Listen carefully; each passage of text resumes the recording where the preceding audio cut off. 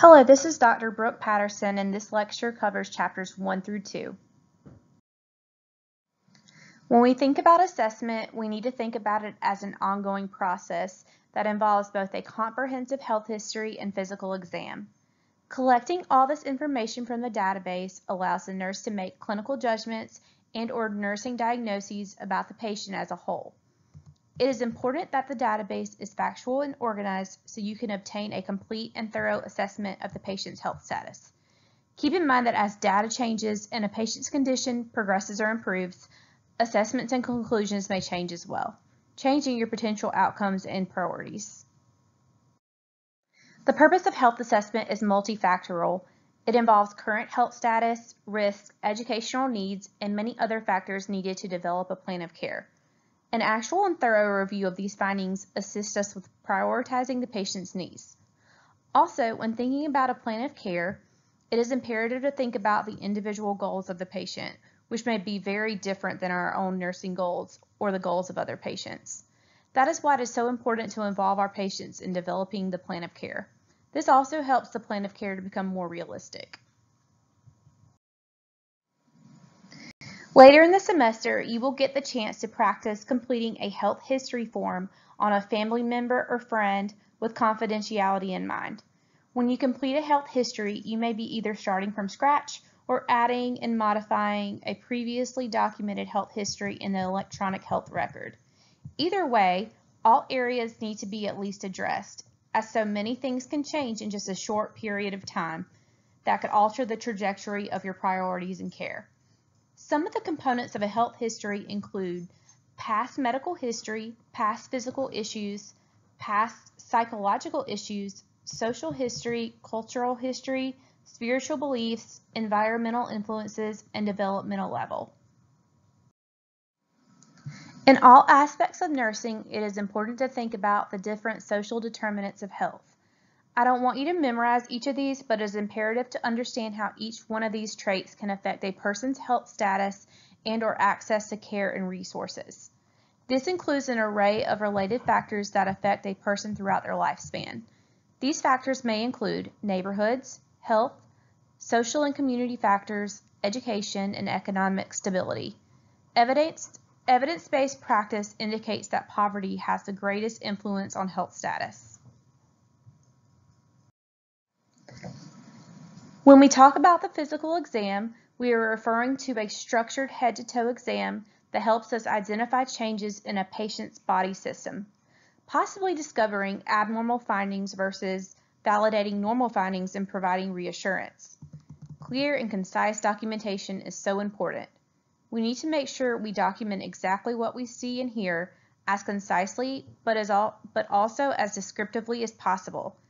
We must be careful not to document our assumptions, but what is actually seen and heard. This gets much easier as you practice. When thinking about patient assessment, you must think about priority levels. For example, a patient coming in with chest pain would be your first level priority as opposed to a patient with mild congestion. First level priority problems are defined as emergent or anything that is life-threatening. In your nursing career, you will be collaborating with many different team members, including but not limited to healthcare providers, other nurses, patient care assistants, and therapists. In collaboration, these healthcare team members will be an essential part of determining the priorities of patient care. Remember, oxygenation, or airway and breathing, will always be your top priority concept in nursing. There are often circumstances that may delay a comprehensive health assessment. For example, a critically ill patient in the ER that could be struggling to breathe or that has chest pain may not be able to answer assessment questions. It would be most appropriate to stabilize this patient prior to engaging in conversation and obtaining a history. Likewise, depending on a patient's presentation, the typical order of health assessment may not be followed in situations when seconds and minutes may matter. Some emergent conditions may warrant prompt intervention. This slide helps to see the difference in nursing care and medical care. Although there is some overlap, the nursing model is focused on the diagnosis and treatment of actual or potential human responses, while the medical model focuses on diagnostics and treatment of disease. It is important to understand the expansion of the concept of health. Health includes holistic care, such as incorporation of one's mind and body. As you can see, the nurse has many roles in health assessment. Along with health promotion, prevention, and education, prioritization is so important and can affect each of these categories. It is imperative to understand and accommodate for different age groups and recognize the physical and mental limitations of a health assessment. For instance, while assessing an older adult, it may be necessary to adapt and accommodate placement and positioning based on the physical limitations of the patient. Pain is another concept to consider when thinking about adaptations. Health promotion, disease prevention, and education should always be tailored to the patient's age group, physical and mental capabilities, and also thinking about the social determinants of health. It is also important to keep in mind what is most important to the patient. We may see certain things that we feel like should be the priorities in patient care. However, this may not be the case, and the patient may have different needs. While safely providing care, it is important for us to take into consideration the things that mean the most to the patients and think about how these could be included in their plan of care. As I mentioned before, things can change quickly, forcing us to reprioritize and possibly restructure the plan of care.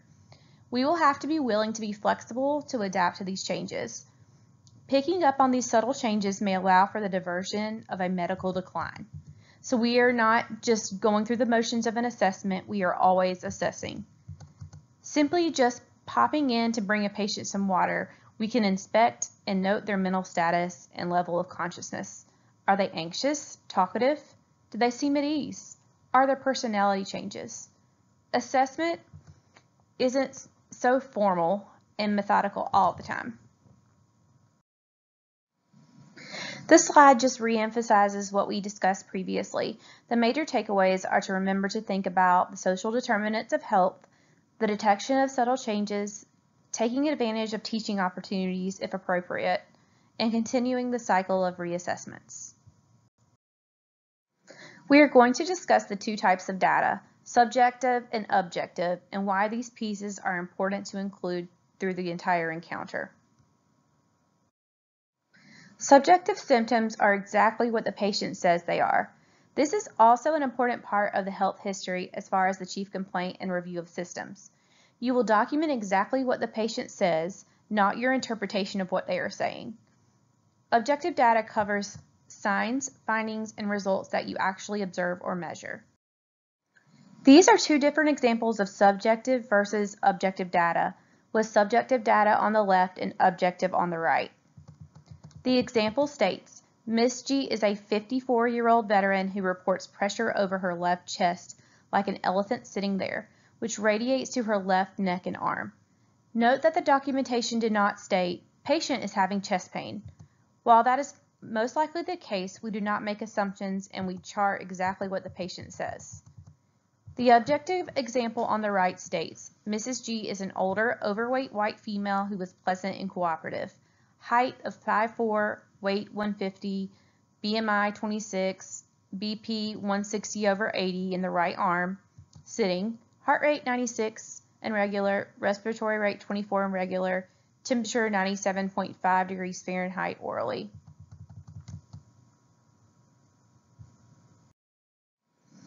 I wanted to make sure I listed old cart in this lecture, as this will be something you use for the rest of nursing school. The information found in this mnemonic will assist you with writing your history of present illness nursing notes. Having all these components in your notes helps providers start ruling out and/or ruling in specific diseases or patient problems. It is essential to document all of these findings because it helps expedite the care of your patients. The next few slides just define what each section of old cart stands for. I will also give an example as well. Onset, when the sign or symptom began, a specific date or time or approximation. Location, where the sign or symptom is located. Chest, left side. Duration, how long the sign or symptom has been present. For example, 1 day, comes on for about 30 minutes, then eases up. Characteristic symptoms. what the symptom feels like, how it is described in severity. For example, stabbing, 6 out of 10 pain, associated manifestations. What else is happening when the patient experiences the signs or symptoms? For example, shortness of breath. Relieving factors. Anything the patient has tried to relieve the symptom or symptoms. For example, lying down, or you can even state aggravating factors like exercise. Treatments. Any interventions the patient has previously tried. For example, Motrin, but it did not help.